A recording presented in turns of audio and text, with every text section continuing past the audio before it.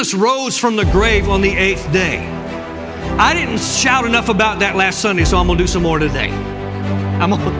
The 8th day is the day that Jesus showed them and us that it is not over, even when everything tells you that it is over. On the morning of the 8th day, they went to the tomb to find him, and the angel said, "Why are you seeking the living among the dead? He is not here. Go and tell everyone about it. He is not here." The 8th day reminds us, and I'm trying to remind somebody, that no matter what it is, it's not over when hell tells you it is over.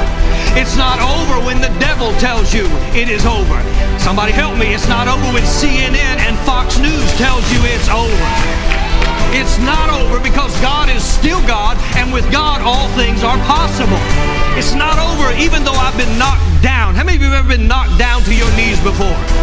Every time you get knocked to your knees, you ought to thank God for it, because all the devil did was put you in the right position to pray.